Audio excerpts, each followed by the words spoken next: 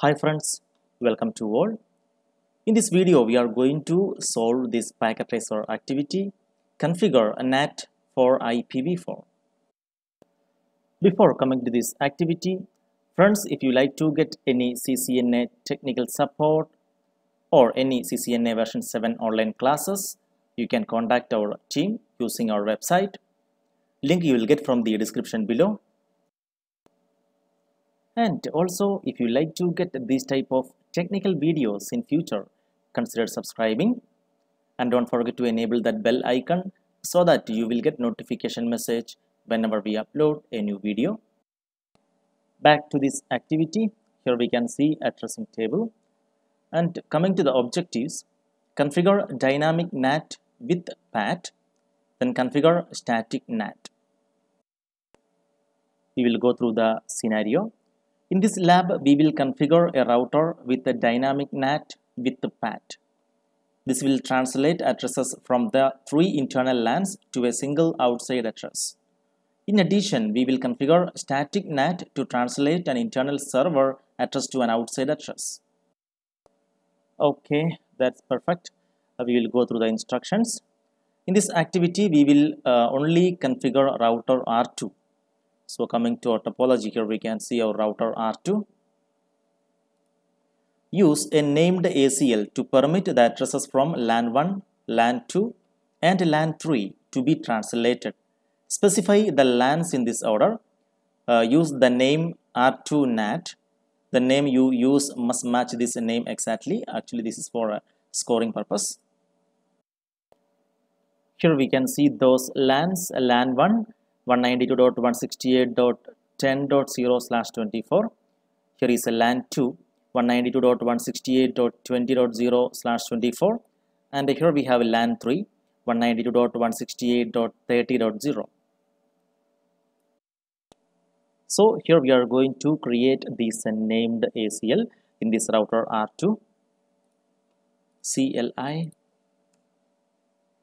enable conft. Here we will create that access list, IP access list, standard, and the specified we have to give this name R2 NAT. Then we are going to permit 192.168. It's a 10.0. Then we have to give its wildcard mask 0.0.0.255. Okay. Then we will permit 192.168.20.0 0.0.0.255, and the last LAN permit 192.168.30.0, then 0.0.0.255.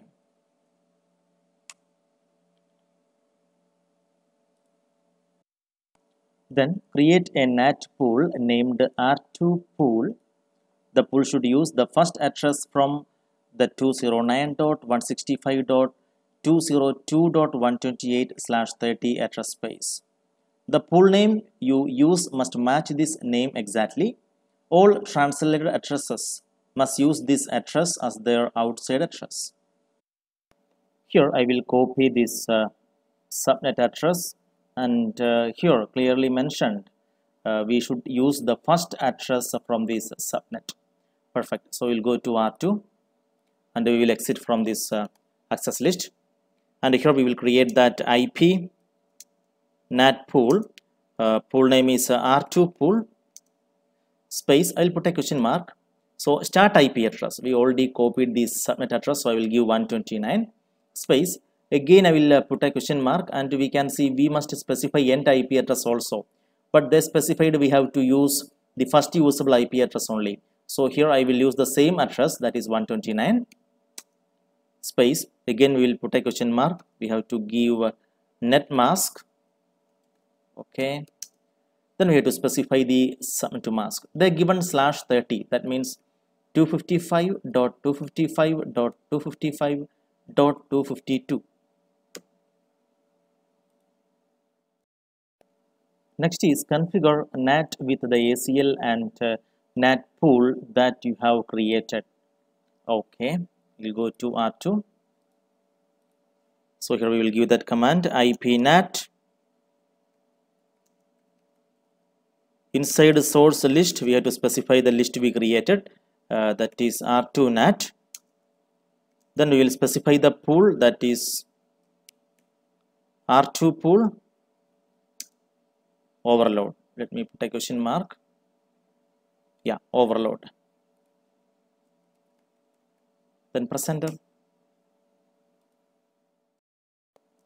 Next is configure static NAT to map the local.pka server inside address to the second address from the 209.165.202.128/30 address space. That means we have to use 130, 202.130. Just I will copy this address. Coming to this router R2, IPNAT inside, source, static, then we have to specify that server IP address, local.pka. I will copy this. Coming back to R2, then I will put a question mark. Inside global IP address. So here they specified we have to use the second address from this subnet. So just I will copy this, paste here and edit this last octet to 130. Coming to the last instruction, configure the interfaces that will participate in NAT. So coming to our topology, here we can see this interface serial 0/1/0, which is connecting to internet, will be IP NAT outside, and other three interfaces will be IP NAT inside. So we'll see those interfaces. It's a serial 0/0/1, serial 0/0/0, and here we have I think it's a FA 0/0. Coming to this router R2, first of all we will go to interface serial 0/1/0. It's IP NAT outside. Now we'll go to interface serial 0/0/0. It's IP NAT inside. The interface serial 0/0/1. IP NAT inside. Then we will go to interface FA 0/0. This is also IP NAT inside. Give end. Just to copy the configuration from RAM to NVRAM. Copy run space start. Enter 2 times.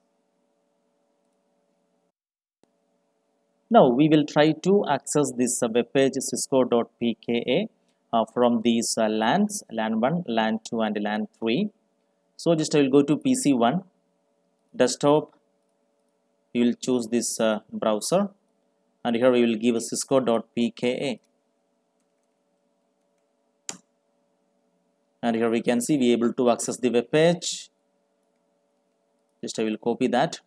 Then coming to LAN 2 web browser, paste that URL. It's working.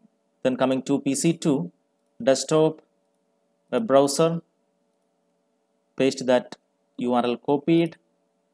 Perfect. Now we can verify the translations here. Show IP NAT translations. And here we can see the table. Here we can see inside the local address. This is the private IP address which will not be routed in the internet. And here we can see inside global address.